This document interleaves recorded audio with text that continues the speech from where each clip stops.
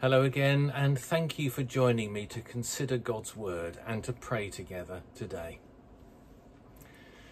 Now, the Bible says in Psalm 84 verse 11 that the Lord will withhold no good thing from those who do what is right.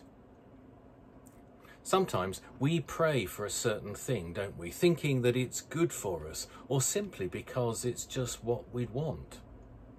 But God, who has a plan for each of our lives, knows what's right for us and what will keep us on the path that he's chosen for us.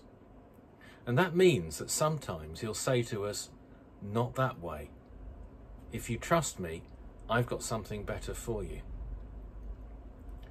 Now, we can get upset sometimes when God says no to us, not realizing we might have been even more upset if he'd said yes and we'd got exactly what we asked for.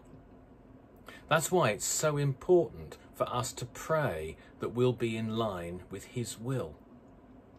Even if it's not what we think we want, and even if it's uncomfortable for a while, we need to trust him. Now, trusting God and following his plan can be a bit like walking down a misty lane. The mist hides whatever's at the end, and you can only see a couple of steps ahead of you. But as you go further along that lane and venture into the mist, more of the goal is revealed and comes into focus.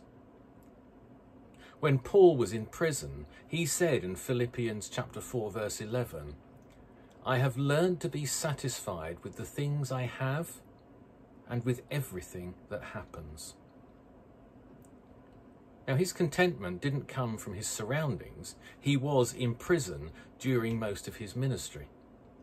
His contentment came from trusting God and knowing that, as it reminds us in Ephesians chapter 1 verse 11, he makes everything work out according to his plan.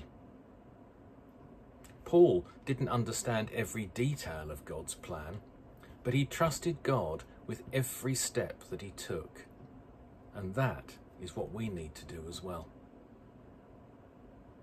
Let's now pray the grace together. The grace of our Lord Jesus Christ and the love of God and the fellowship of the Holy Spirit be with us all evermore. Amen.